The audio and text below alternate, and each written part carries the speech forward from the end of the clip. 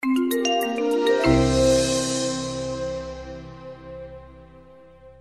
I'm pleased to introduce Dr. Eric Chudler, who has a BS and MS and Ph.D. in psychology from UW, where he's the executive director for the Center of Sensorimotor Neural Engineering. At the UW, he's a research associate professor in the Department of Bioengineering and Anesthesiology and Pain Medicine. He is investigating the neuroactive properties of medicinal herbs and plants to help treat neurological disease. And Dr. Lise Johnson, I hope I pronounced both your names correctly. I didn't. Oh, great. Who is a research scientist in the Department of Neurological Surgery. She has a BS in physics and a Ph.D. in biomedical engineering. She is broadly interested in ECOG-based brain-computer interfaces, specifically in how the brain changes in response to training. They both share a passion for helping improve science literacy and education, as well as developing the next generation of scientists. They're here to talk about their book, Brain Bytes, Quick Answers to Quirky Questions About the Brain. Please join me and give them a warm welcome.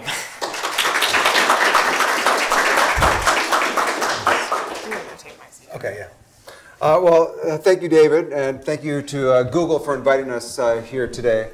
All that stuff that David mentioned introducing us means that we're really interested in how the brain works. Both Lisa and I are neuroscientists at the University of Washington.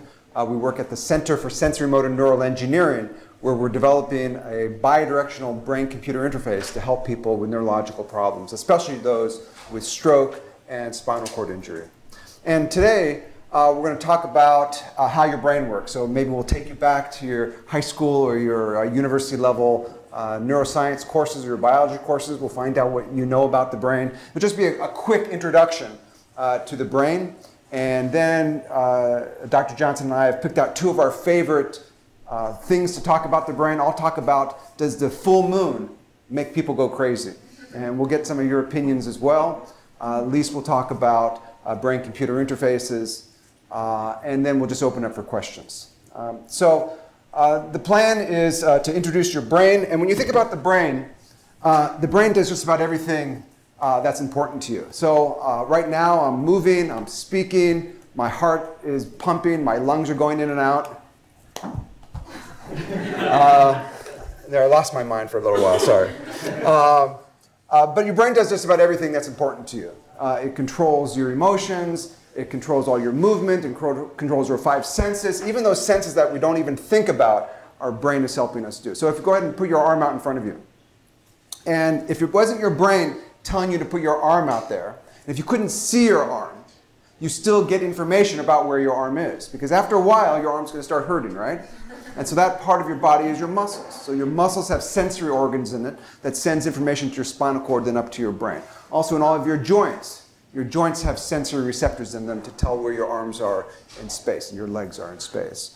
Hopefully the words coming out of my mouth, those sound pressure is changing and it gets into your ear. Your ear, then your eardrum vibrates. If those 3 bones in your ear vibrate, they send messages to the auditory nerve that are getting to your brain so you understand the words that are coming out of my mouth.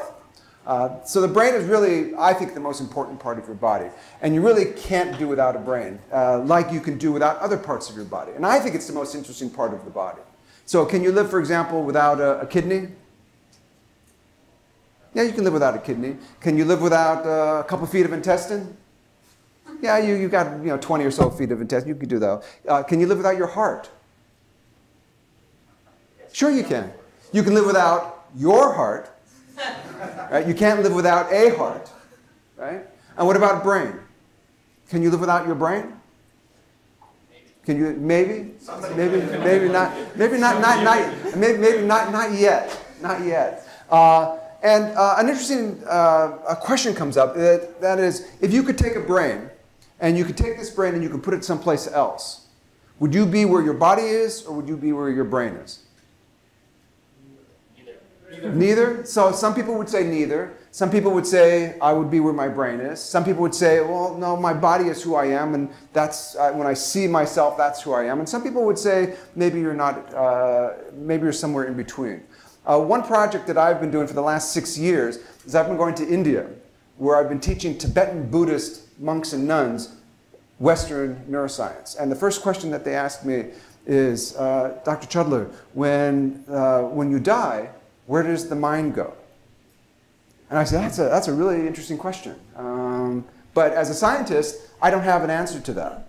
As a scientist, I need to devise an experiment that will test that hypothesis. And I don't know an experiment that can be done to test that hypothesis. So what happens when you take a brain and you put it someplace else? Where is the mind? I don't know if, I don't have an answer for you at this time. But if you look at the brain, we know that when you change the brain, you also change various aspects of the mind. And one very important part is this outside rind of the brain. Does anybody know the name of this outside part? We're channel your high school, your university neuroscience. What's that? Not time for the cerebellum yet. It's this folded outside part.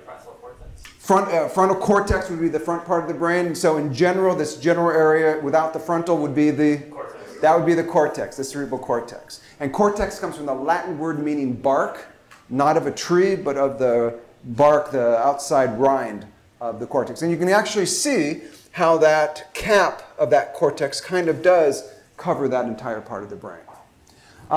So inside the brain, we also have a strip here. It's not labeled here, but this is that 200 million axons which connect the right and left hemisphere. It's got two words to it. Both start with the letter C.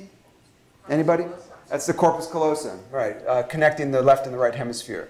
And this area here, it's sort of central. It sends information up to the cortex. It also gets information from the spinal cord as well. Kind of relays sensory information to various parts of the cortex. The cortex also receives part of it.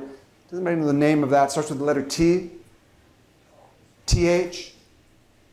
That's the thalamus. That's right. That's the thalamus here. And so if that's the thalamus there, below the thalamus would be what? That would be the hypothalamus, thank you. And this part here, the middle part of the brain, that gives a big hint. It's the middle part of the brain, so it's what? It's the middle, what's that? It's obviously the midbrain. That's what it's called, that's the midbrain there. And then this cauliflower-like thing on the back, if I was juggling on one foot and hopping up and down, this part of the brain would be very active. Also helps with my balance and posture. Now is the time for cerebellum. So that's about 10% of your brain in the cerebellum here. And then from about this area to the top of the spinal cord would be like the bottom part of a flower, which would make it the brainstem. And inside the brainstem is one area called the medulla. And for some of you that are old like me may have seen the movie with Adam Sandler. How many of you seen Waterboy? Come on, you can admit it. Now, I have to watch all these movies for scientific reasons, but there's one scene in Waterboy where the professor's talking about how alligators have a large medulla oblongata. And if you remember this scene, he says they have a large medulla oblongata. That's why alligators are always angry, implying that the medulla has some important function for emotional behavior, which I don't know I don't know any evidence that that's true. So I would suggest not to get your science from, especially maybe Adam Sandler or Hollywood. Now what about the brain? This is an average size model of the brain. About how much does an average adult human brain weigh?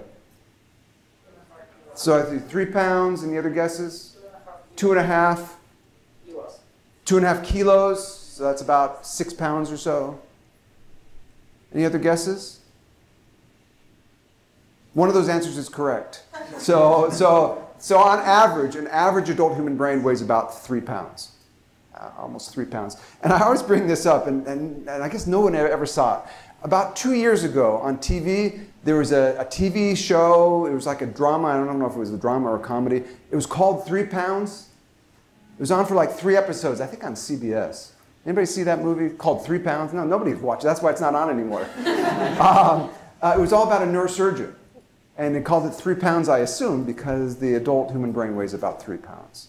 What about gender or sex? Are there any differences between male and female brain weights? You take a brain, you pull up it on a scale, you weigh it.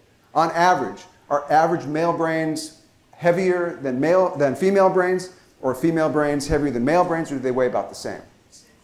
So raise your hand if you think on average, an average adult male brain weighs more than an average adult or female brain. So a few people. How about on average, female brains weigh more than male brains? And how about on average, they weigh about the same? Okay, so let's look at some real data. So on this graph here, on the x-axis is how old someone is. On the y-axis is brain weight. 3 pounds is about 1.4 kilograms. So you can see there the red bars are male brain weights and blue are female brain weights. What does this graph show?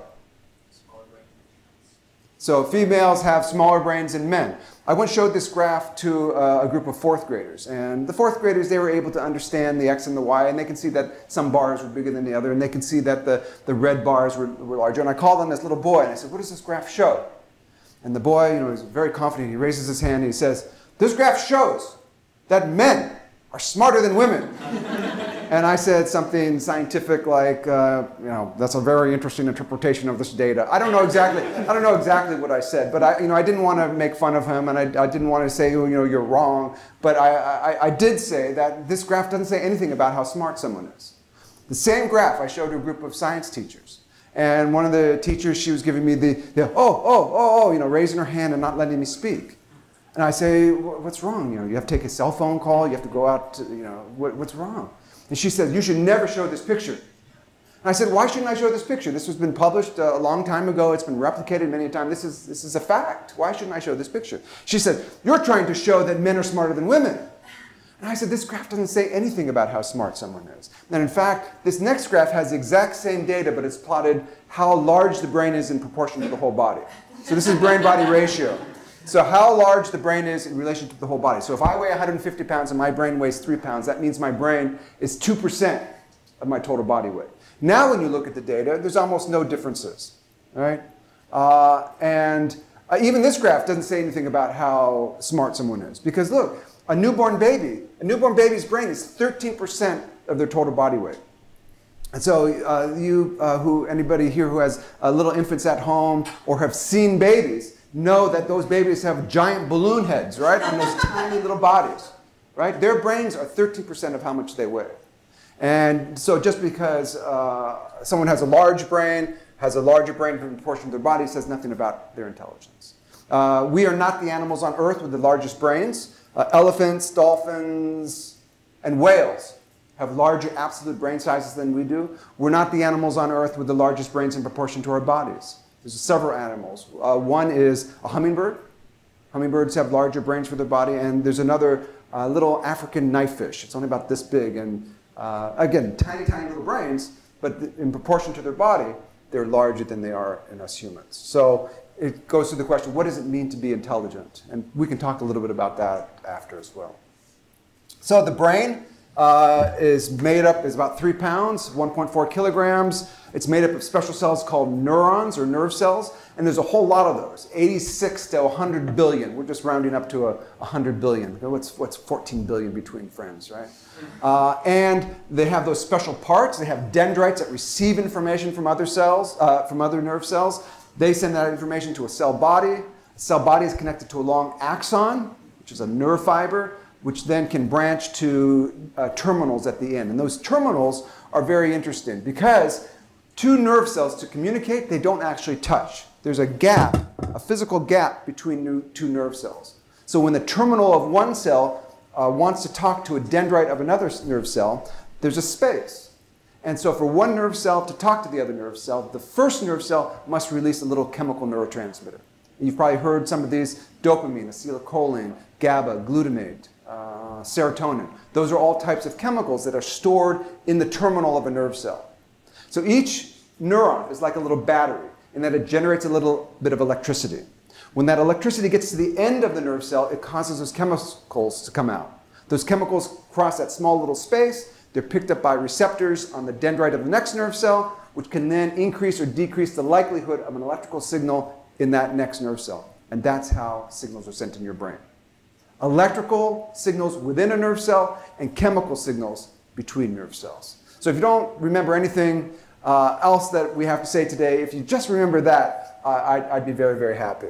Okay? Electrical inside of a nerve cell and chemical between nerve cells.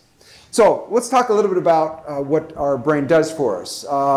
Some of the basic things are taking in sensory information from the outside world, processing that information and sending a motor response to act on that sensory stimulus. And these are just a couple of animals that do things with their senses better than we can do. For example, in the upper left, there's a cat. What can a cat do with its senses better than we can do? So they have a good sense of balance. Yeah, so don't do this, but if you have a cat at home and you drop it, it will probably land on its feet because it has a good sense of balance. Yeah, they can also see in low light. They have a good sense of smell, very good sense of hearing as well. How about that butterfly? What can a butterfly do with its senses better than we can do? They can see infrared is one. Yeah, that's right. There's one more. Actually, they can not infrared. Ultraviolet is they see. They see ultraviolet. They can do one other thing and much more sensitive than we can do. Smell, yeah. They can detect very low concentrations of certain chemicals, pheromones in the air that we don't know that's there. What about a shark? Sharks have a particular sense that humans don't have at all. Yeah, we can smell, but I heard someone say they can detect electricity in the water. Not because they use refrigerators or electric razors, but because they have the ability to detect electricity generated by muscles. So that's one way that they can find prey is by detecting electricity put off by muscles.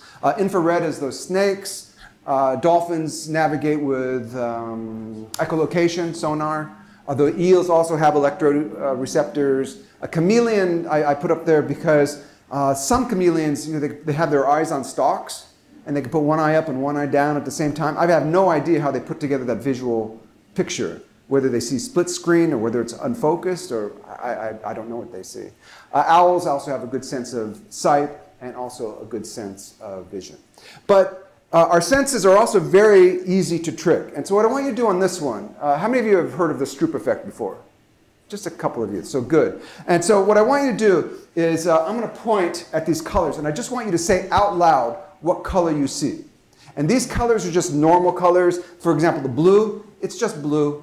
It's not royal blue or dark blue or navy blue. It's just blue. Same with the green. It's not jello green. It's not lime green. It's just green. And really try. Don't mess up the person sitting next to you. Really try to say what color you see. Some people see this as purple. Some people see it as pink. I don't care. It's whatever you see. Okay? So follow the bouncing ball. And again, say out loud what color you see. Okay? Ready? 1, 2, 3, go. Blue. Blue, green, red, yellow, green, orange, blue, purple, yellow, red, purple, green, blue, green, purple, orange, red, blue, green, brown. Good. So just a test. Good. One more. So what I want you to do in this one, is do not read the word. Tell me what color the word is printed in. So this one, that word that's printed in black. That color, that's printed, that's green. Right? Do not read the word. Tell me what color the word is printed in. Okay? Ready? 1, 2, 3, go. Red. Red, green, blue, black, pink, orange, red, blue, blue, black, pink, green, red, green, blue, yellow, blue, red, green, black. Good. Just checking. Let's do it one more time. First two are blue, red. Right? Okay. Here we go. Ready? 1, 2, 3, go. Blue. Blue, red, green, orange, yellow, pink, blue, red, red, green,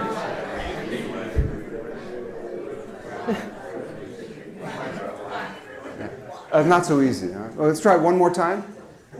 Let's try this one. Ready? 1, 2, 3, go.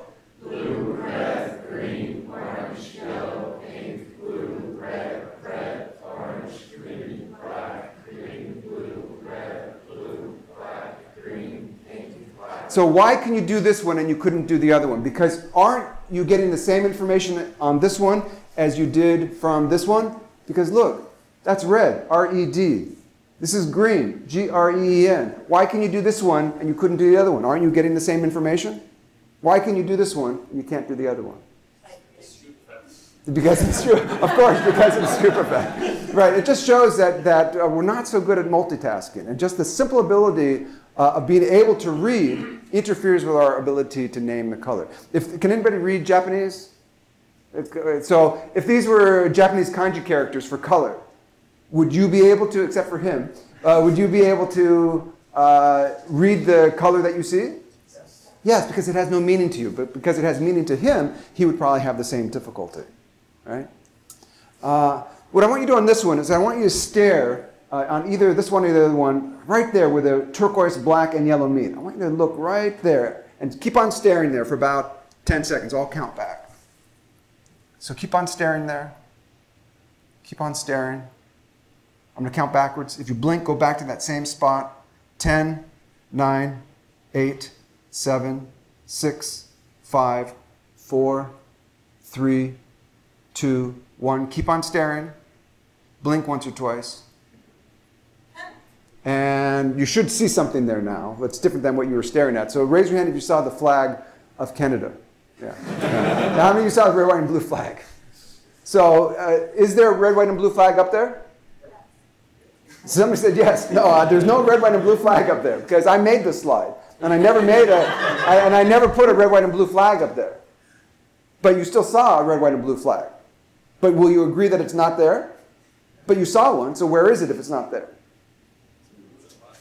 I would say it's up in here. And what is happening there is when you stare at that turquoise, yellow, and black flag, you're adapting the visual system to those turquoise, yellow, and black colors. So when you look at white, you're seeing white minus that input from turquoise, yellow, and black, and your brain interprets that as red, white, and blue. How about this one? Now you know that they're kind of illusions that are fooling your senses. But does that square look like a perfect square, or does it look like the tops and sides are kind of bashed in? Yeah, you kind of see that it's squeezed in. But even though that you know it's an illusion, it's very hard to not see that illusion.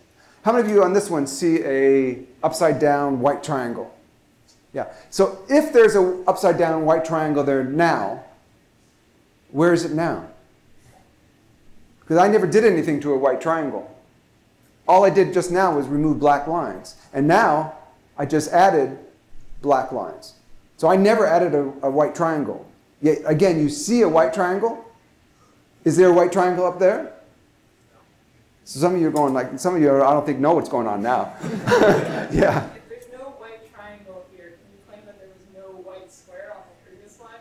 There's no white square. Oh, I see a white square there. On this one, I know there's a white square because I put it there.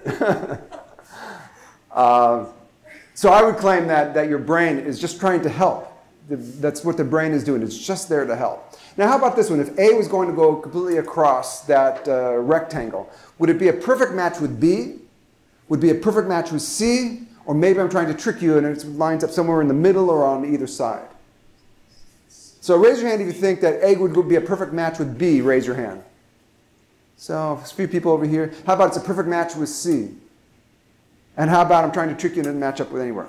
See, to me, this is fascinating, because here we have about 30 or 40 people. You're all looking at the same thing, and you're coming up with different answers. And it didn't seem to be that everybody over here said A, everybody over here said B, and people over here said C. It was kind of distributed around. Why, if you're looking at the exact same image, are you coming up with different answers?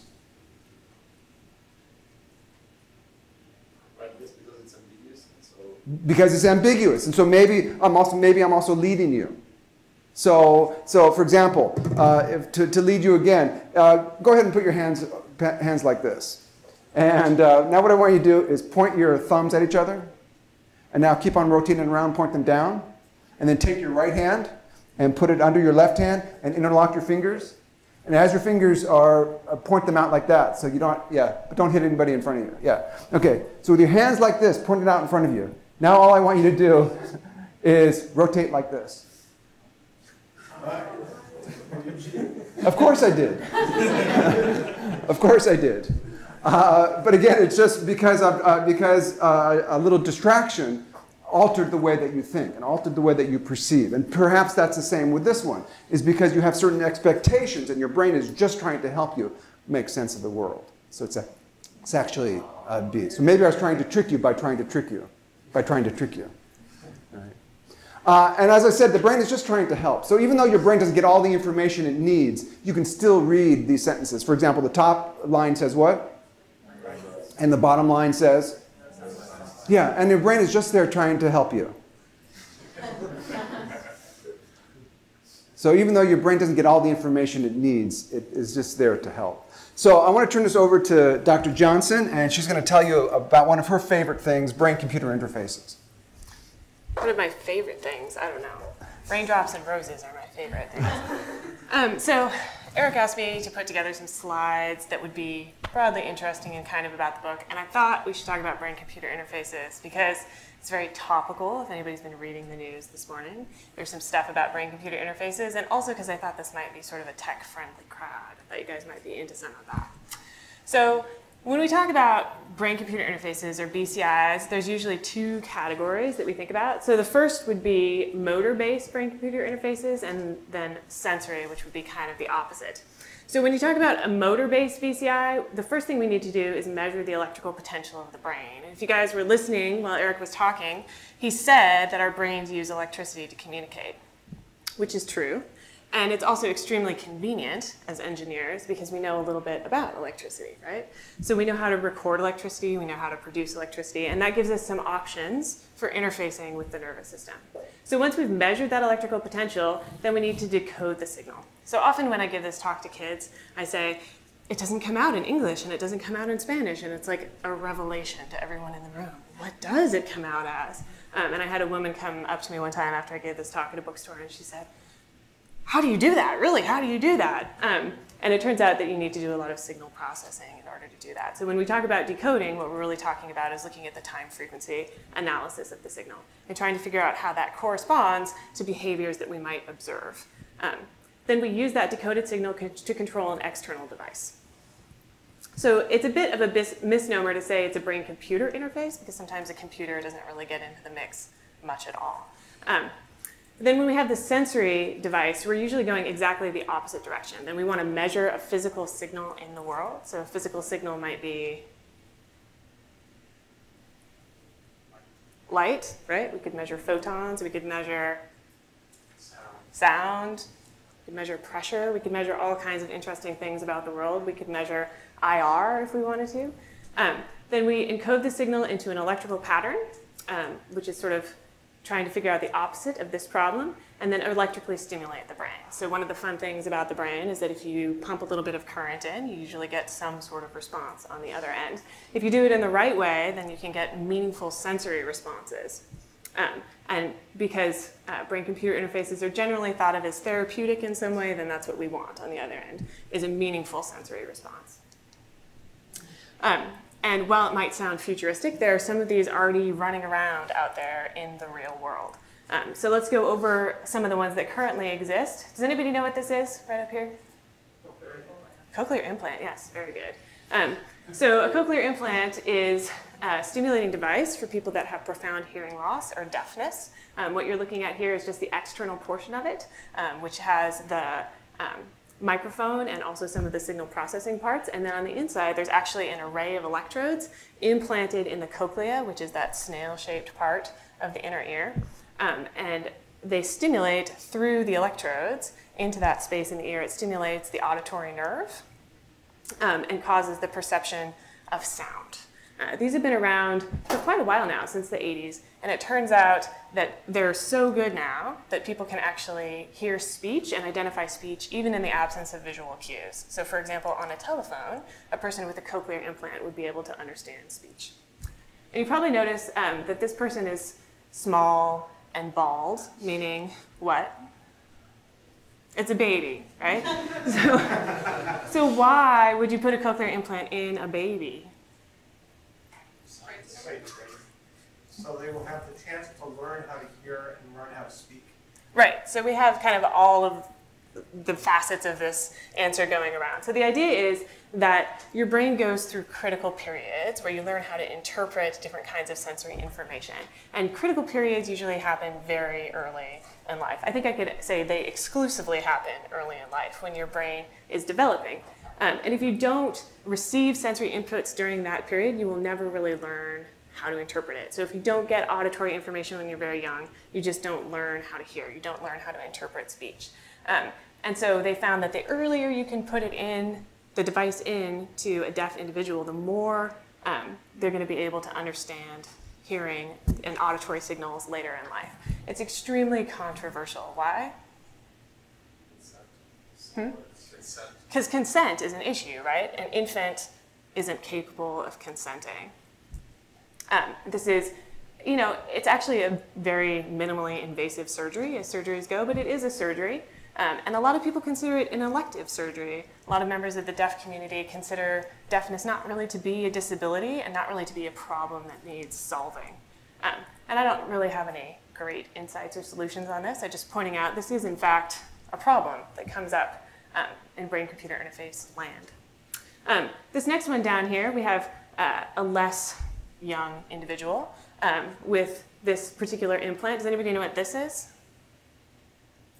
Artificial eyes. Kind of. It's close. So it is a visual implant. A retinal implant, yeah. So this is the Argus 2, which is developed by Second Sight. It has recently, I think 2013, received FDA approval. So there are people at various places in the country, various centers in the country, that are actually implanting these retinal implants for people that have total vision loss, so they're completely blind. And the retinal implant is, like you might guess, implanted on the retina. Retinal anatomy has sort of a strange naming convention, so front and back might not mean exactly what they seem like they should mean. But in any case, it's implanted on the surface of your retina that sort of touches all that gooey eyeball jelly stuff in the middle. That's where the implant is. There's a camera right in the middle of these glasses, and the camera is recording the visual scene. It's doing a lot of processing on that information to get it to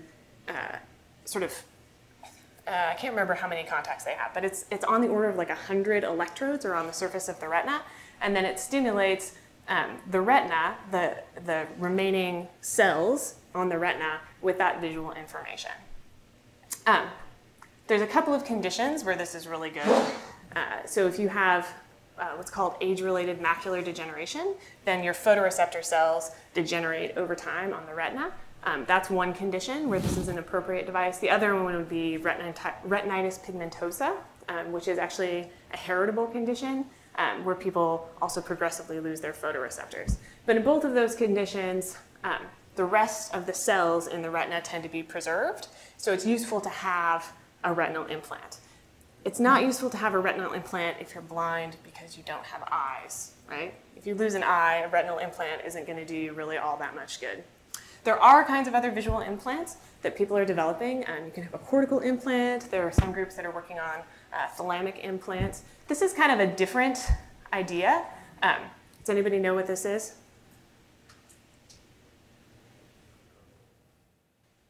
Somebody said something, but I didn't hear what it was. Practical underscore substitution underscore vision. Yep, exactly. That's totally what it is. So this is what we call a tactile visual sensory substitution device, right? So the idea is you take visual information. He's wearing the really cool glasses again with the camera on the front, taking that visual information and turning it into a tactile input. So tactile input is what? I'm holding up my hand so everybody can sort of touch, your sense of touch. And in this case, they're not putting it on the guy's fingertips because you use your fingers for a lot of stuff, especially if you're blind. They're putting it in this cool headband right on his forehead. I've also seen them on the tongue. You can also put them on the back or the neck. You have a different distribution of sensory receptors across the surface of your body. So there are some places where you're going to get better acuity from this than others. But this is also a kind of brain-computer interface, a much less invasive kind of brain-computer interface. So moving on to motor kinds of brain-computer interfaces, this guy up here has a very severe spinal cord injury. You can see he's actually on a respirator, so he has a complete transection of his spinal cord, very high. So when I give this talk to students, I usually say, well, he was in a knife fight, and the first thing we should learn from this is that nobody should get in a knife fight, right? And that's still good advice, even if you're not a kid. So this thing that looks like a plug that's going into his brain is, in fact, a plug that's going right into his brain, okay? So the scientists at Brown University, as part of this research venture called BrainGate, have implanted electrodes into the part of his brain that used to control movement of his arm and his hand. And then when they record the activity of those cells when he's thinking about or trying to move his arm or his hand, they turn that into a signal which controls a computer cursor on a screen. And this was really one of the first demonstrations of a human brain-computer interface. And this group has continued to develop the technology, and they now have people moving really fancy robotic arms exclusively with brain power. And it's all very sci-fi and very cool. So this is another kind of motor-based brain-computer interface. So this person obviously has had an amputation as a result of a motorcycle accident. So the lesson there is everyone be very careful when you're riding a motorcycle, right? And she's very lucky because she went to the Rehabilitation Institute of Chicago and they tried out this new technique where they took the severed nerve stump that was left over after the amputation and they pulled out the motor part of the nerve, right? So you have the nerves that are going down, or yeah, the axons of the neurons that are going down to innervate the muscles, and then you also have the sensory receptors that are coming back to give information to your brain. So they took out the motor part of that, and they actually implanted it in the pectoral muscle right here. And then after those nerve roots sort of grew back and innervated the pectoral muscle, when she thought about moving her arm or her hand, it actually caused contraction of that muscle. And then they can put electrodes on the surface of that muscle, detect the electrical activity of the muscle, and then use that to control this really tremendously complicated robotic arm. So now when she thinks about moving her hand, the robotic hand actually moves, which is super cool. And then also got sort of a bonus with this, and that the sensory nerves also grew back and innervated that pectoral muscle. So now, when you press on different parts of that muscle and the skin overlaying that muscle, it actually feels like somebody's pressing on her fingertips of her hand, right? So then they can instrument the arm, they can put pressure detectors on the fingertips, and she can actually get sensory feedback. So we actually have a closed loop brain-computer interface in this case. Down here is another kind of motor-based brain-computer interface. So this is for people that have high but not very high level spinal cord injury. So it's for people that have a C6 or C7 level injury. It comes out of the Cleveland Clinic in Cleveland, and it's actually called the freehand. And the idea behind this is that they implant electrodes right into the muscle bodies. They have 7 electrodes that get implanted into the muscle bodies in the arm. People that have that level of injury, that C6, C7, they have movement of their shoulder and they can usually extend their elbow, but they can't grasp or ungrasp their hand, right? So what they can do is stimulate those muscles. When you stimulate the muscles, they contract. And if you do it in the right order, what you get on the other end are functional movements. So it's called functional electrical stimulation. So what they're able to do, even with 7 electrodes, it's not nearly as many electrodes as you have muscles in your arm. You have about 30 muscles controlling your arm. So 7 is just a small subset of that. They're able to give people a few different kinds of grasp. And even with those few different kinds of grasp, people are able now to really enhance their independence, right? So they can brush their teeth where before they couldn't. They can feed themselves. They can do all kinds. I've even seen pictures of people playing tennis with the freehand system where they couldn't have done that before. So unfortunately, this device is no longer available. And one of the reasons for that is because it's only useful for people that have this very specific level of injury. And why would that be the case?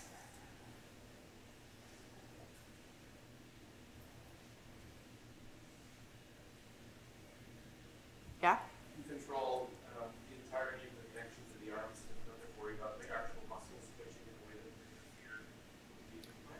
that That's a good point to think about sort of spasticity issues. And that's, spasticity is always an issue when you have a spinal cord injury, and it's also very unpredictable, but that's actually not the case. It's not the driving factor here. Right, so the economics are the reason why it's not broadly, commercializable. But the reason it's only really useful to people that have this C6, C7 level injury is because these people can move their shoulder. And shoulder movement is important because there's no brain part of this device. You have to be able to communicate with this device in some way, right? And so the way that they did it is they put a joystick on the wheelchair with the contralateral shoulder, and they're able to move the joystick by moving their shoulder around.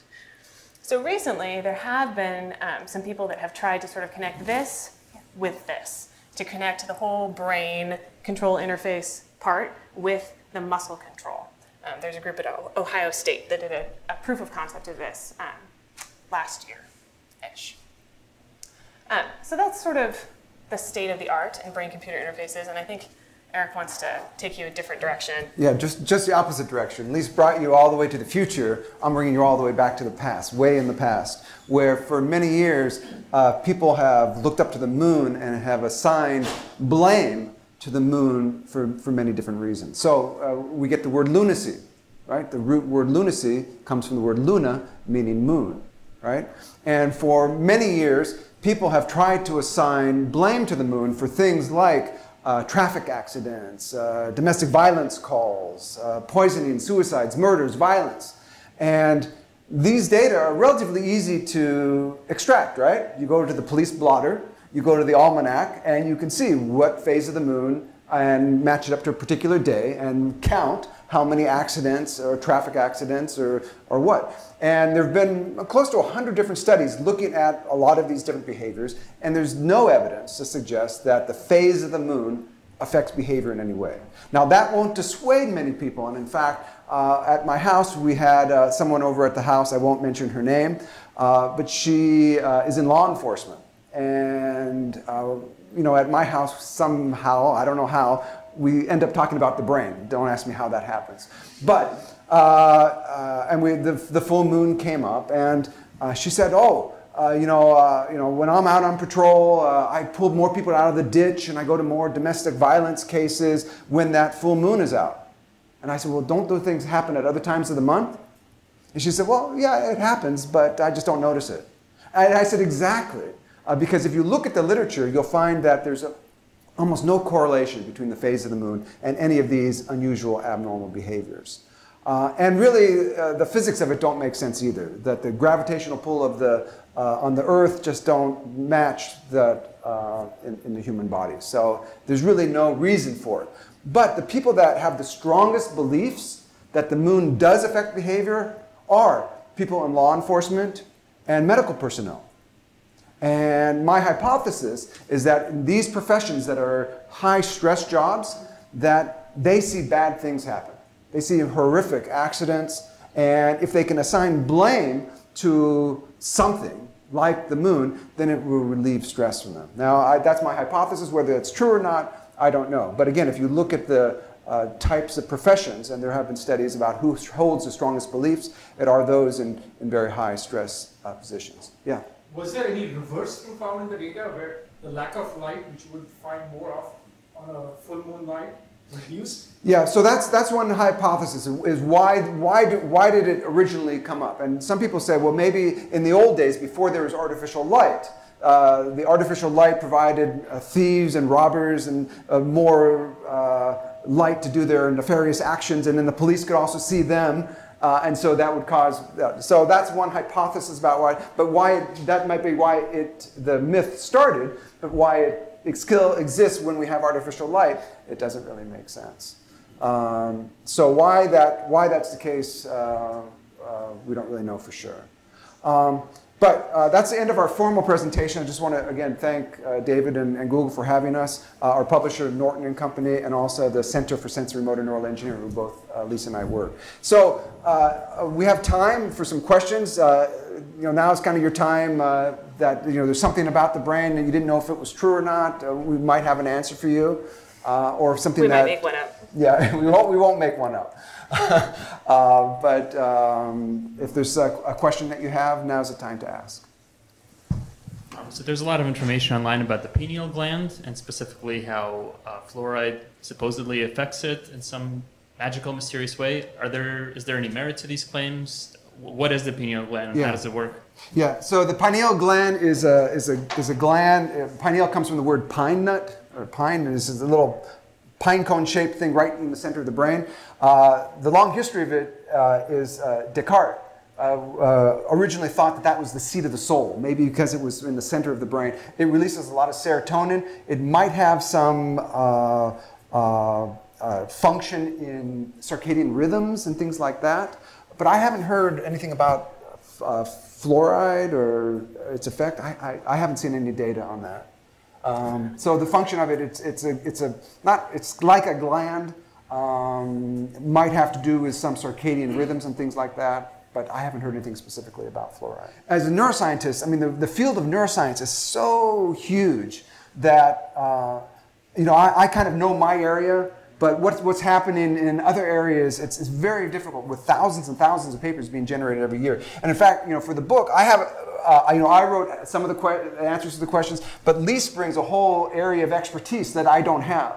And that's kind of like, a question like that it's very hard to follow the most recent literature. But I haven't heard anything about that.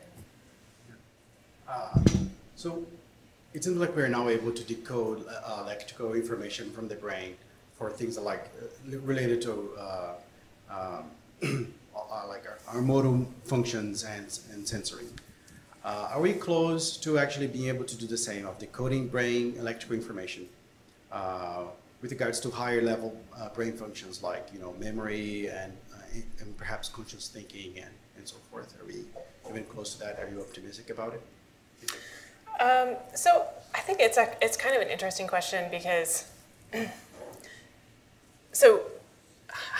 there's a lot of different kinds of higher level thinking, right? So memory is a little bit different than like higher order cognitive function because there's a very specific part of the brain that we know is very involved in memory formation, and people have been recording activity from the hippocampus and from the perihippocampal areas for a really long period of time and can record a lot of how those memory traces are laid down and stored.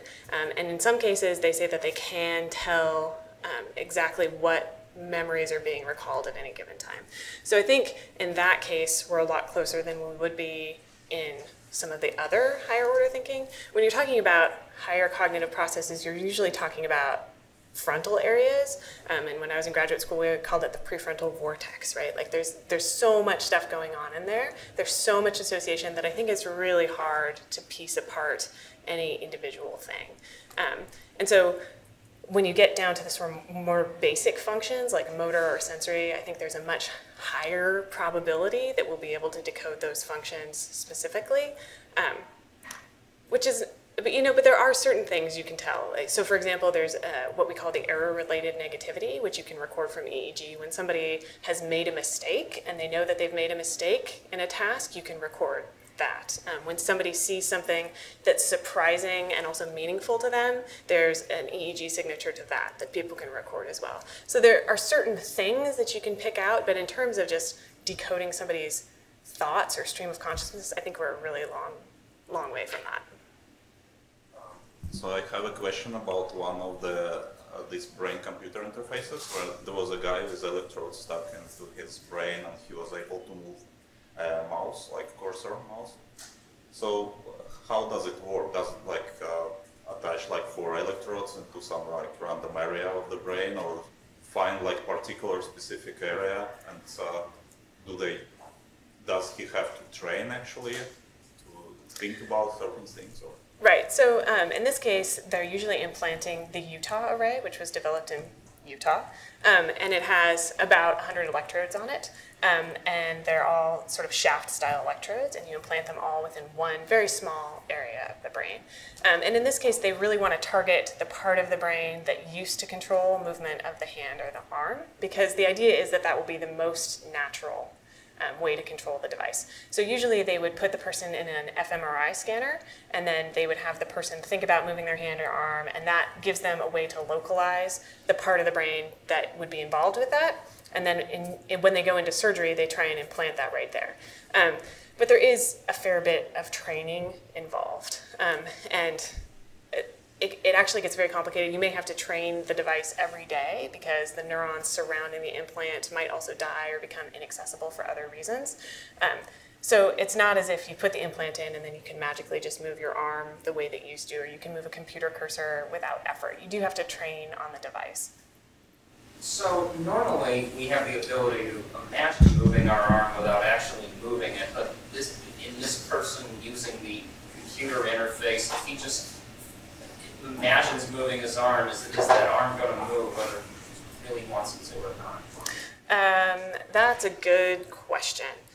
So when we imagine moving our arms, it's actually the same part of our brain is active as when we actually move our arms.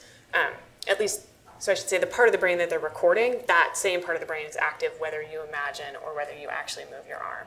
So presumably, then, if somebody had a brain-computer interface that they were using every day in their life, then if they just sort of imagined using it, that would also trigger activation of the arm.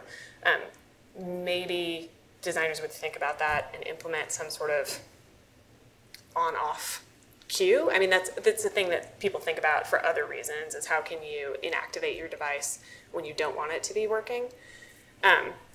There's also, there's just a lot of plasticity in your brain. The brain has a chance to change itself a lot, and I sort of would think, I would hypothesize that your brain might natively be able to overcome that particular barrier if you used it a lot. If you were dreaming, would they move their arm? I just had the same thing. Oh, dreaming is kind of a hard one, but so if you were in the phase of sleep, in REM sleep, where you have these vivid dreams, I kind of think so, if your device is on. Yeah, but that's an interesting question, and it brings up additional questions that say that either you're dreaming and all of a sudden your arm moves, or if you're walking down the street and all of a sudden your arm moves, and say it injures someone, maybe someone that's in the bed with you, or you're walking down the street and then it hits somebody that you don't know. Who's responsible for that injury that you caused with that arm? Because you were sleeping. It wasn't me that caused it. The arm just moved by itself. So who's responsible? Is it the person whose arm moved? Is it the engineer who built the arm? Is it the physician who installed the arm? Or is it the programmer who programmed that arm or decoded that signal and then sent that signal out? Who's responsible for it? So these are questions that in this entire field that perhaps engineers and neuroscientists are perhaps not equipped to answer. And at the Center for Sensorimotor Neural Engineering, where we work, we are actually collaborating with philosophers and neuroethicists in the Department of Philosophy at the University of Washington to ask some of these questions, because scientists and engineers, sometimes we can do these things, but how should we do these things and should we do these things are questions that we don't always ask before they're developed. And so we're trying to get some of these questions at least brought up and discussed, not only within our own community, but with the end users, those people that will be the recipients of these devices. They should have some say in what they're going to do, and what they can do and what they can't do, and what they look like. So these are the simple, not such a simple, but the obvious questions lead to many, many other questions which are deeper on so many different levels. So you mentioned giving this talk to Buddhists, and I believe there was an interesting outcome of the Dalai Lama undergoing an MRI. Are there any avenues of research along those lines around self-brain modulation, et cetera? Yeah, I don't know of the Dalai Lama himself undergoing an MRI, but there have been, there is research going on with Tibetan Buddhist monks who have come to the States and have been meditated in the scanners, and they're trying to correlate some of the changes that go on in the brain during meditation. To be honest, I don't know if there's been a lot of data that can be extracted to suggest how we can become compassionate like they are from the literature. But that's ongoing research. And so what is the neural basis of meditation? That might give rise to the neural correlate of consciousness itself. And as scientists, we've always tried to externalize everything. We measure in other people. But consciousness and compassion is something that comes from within. And so maybe it's something that we need to look within ourselves and study ourselves as opposed to study others, to maybe get to some of those questions. So that research is ongoing. It's a relatively very new line of research combining meditation and modern neuroscience.